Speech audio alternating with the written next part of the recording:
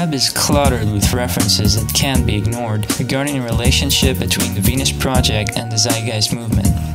First, it must be noted that the Venus Project has decided to part ways with the Zeitgeist movement.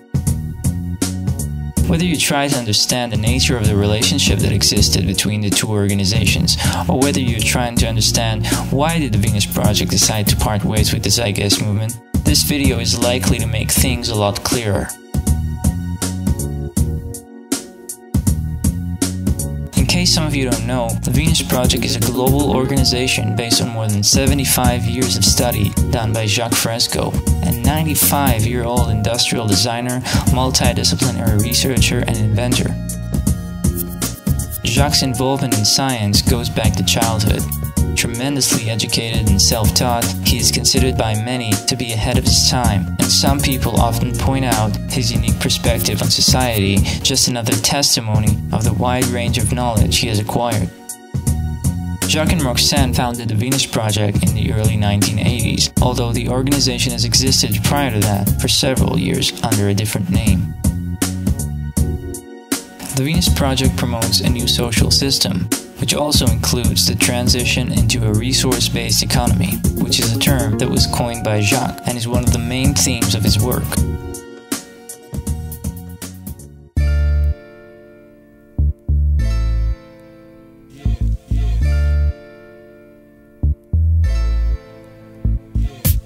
"27 years later, in 2007, after the success of the film Zeitgeist that introduced a world full of problems and that is being controlled by money, religion, and economic elites, Peter Joseph, the film's creator, who was looking for solutions, came across the Venus Project and flew over several times to the Venus Project's research center in Florida to learn about Jacques' ideas from Jacques.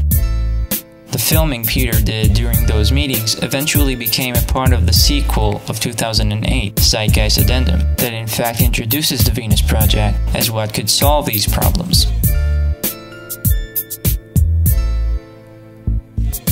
Since late 2008, using the release of his new film, Peter has founded the Zeitgeist movement. The Zeitgeist movement that worked under the guidance of Peter was in fact Peter's idea of helping the Venus Project. It was working in affiliation with the Venus Project from the very beginning, according to the shared agreement of Peter, Jacques, and Roxanne, under the definition, the activist arm of the Venus Project. And so the Venus Project received the support of tens of thousands of activists who have joined the Zeitgeist movement. In this way, Peter has become, whether intentionally or not only the head of the Zeitgeist movement, but also the main character among whoever that were interested in helping the Venus Project.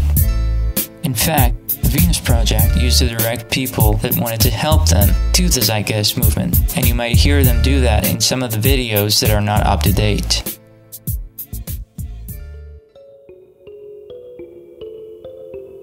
The hopes of working together in cooperation began to weaken when Peter's working style started to become more apparent. Rather than working cooperatively with Jacques and Roxanne, Peter has come up with and worked out projects by himself, and only brought the final product for approval, a habit that Roxanne stated she felt uncomfortable about, since it seemed like she was bothering him with her corrections. She felt this wasn't really working together, and it seemed like, from his part, he was only fulfilling an obligation. Eventually, Peter virtually stopped his visits at the research center. As time went on, Jacques and Roxanne had issues that they wanted to discuss in person with Peter. They felt it was best to do this in person, not over the phone or by email. They asked him to visit many times, but it never came about. Jacques and Roxanne were worried about this. After all, they have allowed him to coordinate the activism arm, and basically run the activism meant to fulfill the Venus Project's aims and proposals. As time passed, it became more clear that Peter's films create quite a confusion. Again and again, people that came across the movement were confused by the use of the word Zeitgeist. The word Zeitgeist was associated more with the first film than the second one, since it was a lot more popular.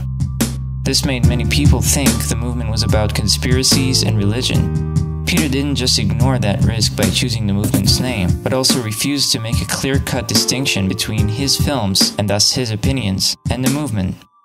The fact he kept addressing 9/11 issues through his radio show and was, in practice, the head of the movement didn't just confuse people interested in the movement, but also its own activists for a very long time. But it wasn't just the first film that was the problem. The second film had its own issues. Not only did it bring up conspiracies again, but it also presented the Venus Project very briefly and presented the next steps needed to be taken in a very problematic way. As a result, a lot of the activists didn't seem to understand the direction of the Venus Project or what it was really about, which is not the technological aspects alone and how they will affect people's behavior and value systems, but how people's value systems need to change in order to allow this transition to happen in the first place. Some of the activists started working towards sustainable low-tech communes and the like. Others dwelled upon alternative barter systems, monetary reforms, conspiracies, New Age concepts, direct democracy concepts, and other solutions within the monetary system. None of these have anything to do with the Venus Project. This was especially common among the local chapters due to the lack of communication between them and the international forum made of local coordinators and Peter Joseph. The word Zeitgeist appears to have become an icon, a wide concept that was taken further away even from the Zeitgeist organization into a cultural phenomenon subject to enormous amounts of different interpretations that got attached to the Venus Project as well. Peter had noticed some of these misunderstandings very early on and had continuously pressed on getting away from the commune's ideas and getting into education. However, this message was brought up mainly on his internet radio shows and was rarely getting to local activists around the world, which were getting their information from the films that were handed out and shown by the Zeitgeist movement activists. Those films have been received pretty much as the Zeitgeist movement's agenda.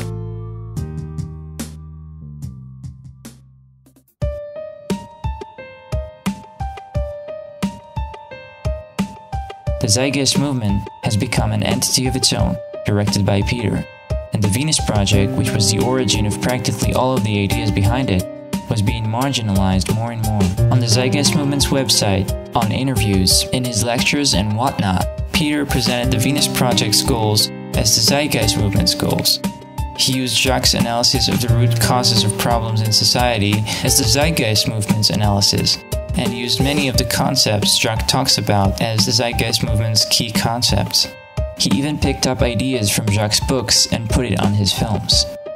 The credits that Peter gave Jacques were a far way from avoiding the inevitable confusion. Many people in the movement got the impression that the Zeitgeist movement has to do with the ideas regarding social change, while the Venus Project was merely about buildings, city designs, and technology. In fact, a lot of them thought Peter was the one behind the ideas. This was an even more serious problem, since Peter did not seem to fully grasp a lot of the Venus Project's aspects himself. Therefore, the movement's activity, which was directed by Peter, was rarely relevant to what the Venus Project was trying to promote. There were very few efforts done in trying to get to influential figures, to get airtime, virtually no efforts to find investors to help support the next steps of a project, and no attention to educating the community itself via study groups and reading groups. More and more it seemed that the movement has taken its own direction.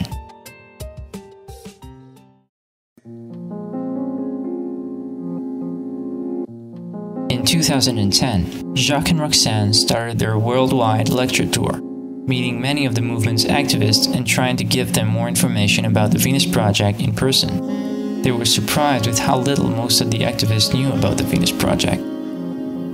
While touring, they saw many ads written by the Zeitgeist movement promoting only its main website with no reference to the Venus Project, yet using all the Venus Project's materials.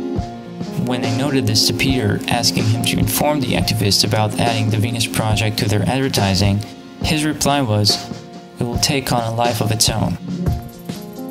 The Venus Project felt this was troublesome, since the Venus Project has a specific direction based on research, and felt it's important to direct people to the source, since he is still alive and able to answer questions, in order to maintain the integrity of the findings as much as possible, and not to let it take on a life of its own.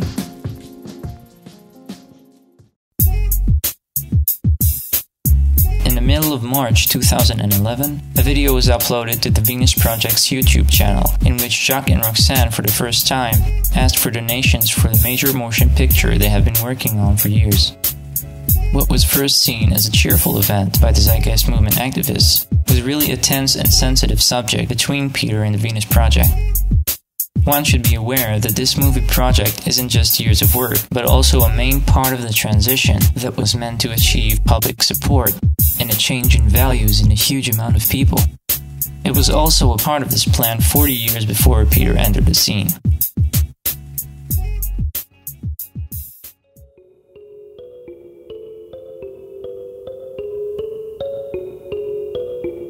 In April 2011, a YouTube video was uploaded recorded at one of Jacques' lecture tours at the research center, showing Jacques talking about how Peter and the Zeitgeist movement didn't really understand the Venus Project's direction. This resulted in public disputes about the reasons of him saying that in the Zeitgeist movement's forums and voice chat server. As part of this dispute, Peter has publicly stated that he doesn't believe the film would work, that he doesn't believe they could get the money from the community, and that he feels this is an erroneous use of the community's funds that should be spent on other projects. Shortly after that, Peter showed up at the voice chat server to answer questions, followed by Roxanne, who was contacted. When she arrived, she said, "The Venus Project has decided to end the official affiliation with the Zeitgeist movement and no longer have it as an activist arm." She invited whoever wished to help the Venus Project to come and work with the Venus Project directly. In the following days, Roxanne described the absurdity of being in a situation of hearing public explanations of why their project would not work from a person who works with them in a time where they are looking for investors, and how counterintuitive it is for the activist arm of the Venus Project not to support its main project. This was too much.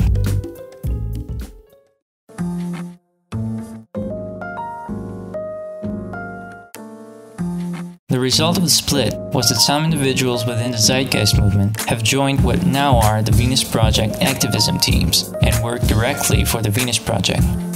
Others stayed in the Zeitgeist movement, and today they continue to promote some aspects of the Venus Project's ideas along with other ideas.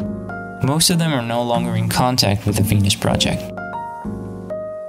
The split also made many Zeitgeist movement chapters become even more independent about their interpretation of the Zeitgeist concept, and some of them work in completely different ways than what even Peter Joseph is trying to promote.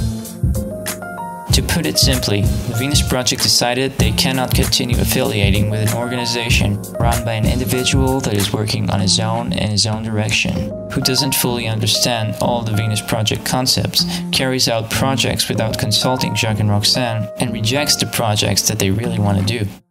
This was not an activist arm of the Venus Project, but something else entirely. In the Venus Project's view, the Zeitgeist movement tries to promote what they think the Venus Project's ideas are, without knowing enough about it. This, however, is a subject that is really too big to go into in this brief video. To this day, many people erroneously affiliate the Venus Project with conspiracies, communes, and the like. If you encounter those affiliations, please inform others through this video. We invite you to learn more about the Venus Project at thevenusproject.com. Thank you for watching.